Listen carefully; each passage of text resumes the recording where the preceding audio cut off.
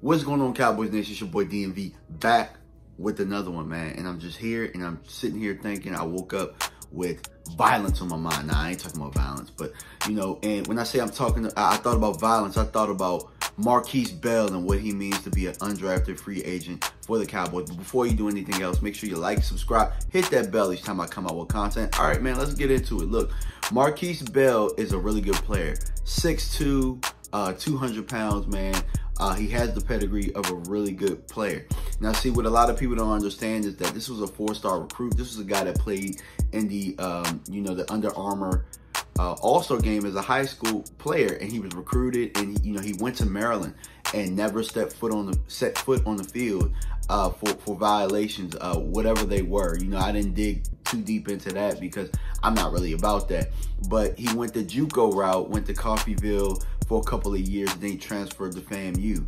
And yeah, I'm gonna call Florida A&M FAMU because I know what it's like to play for HBCU. So I got a lot of love for the HBCUs out there. And to be honest with you, when I look at the prospect and I look at when I look at Markquese Bell, the only reason he was not drafted is because he went to an HBCU.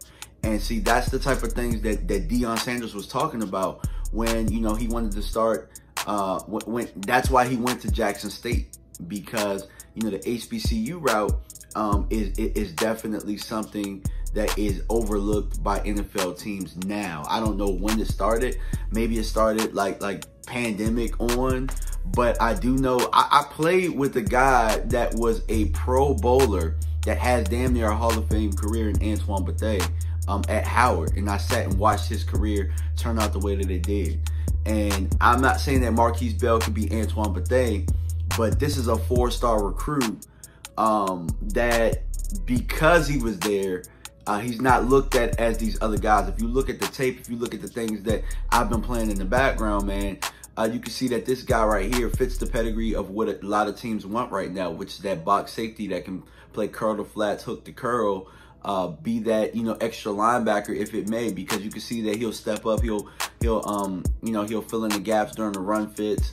The only question that I have about him really isn't necessarily his physicality or his because I think that it's a talent to be around the ball. I wouldn't necessarily call him a ball hawk, because I feel like that term is overused. But he's somebody that's around the football, so he can find the football. But the only not necessarily knock or question I have is what he can do when he's in space, And I had that same question about Javon Holland last year. You see how he turned out. The only way that question gets answered is when you're put into the fire. But as far as the player itself, the guy's explosive. He's strong. He tackles well. He's hungry. You know what I'm saying?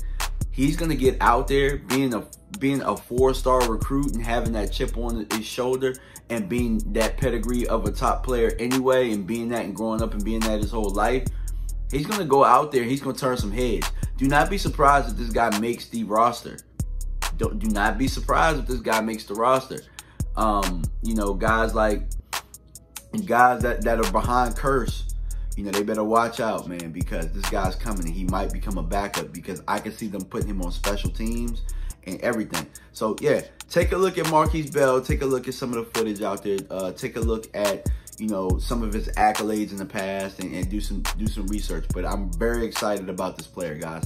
All right, man, I'm out. Peace.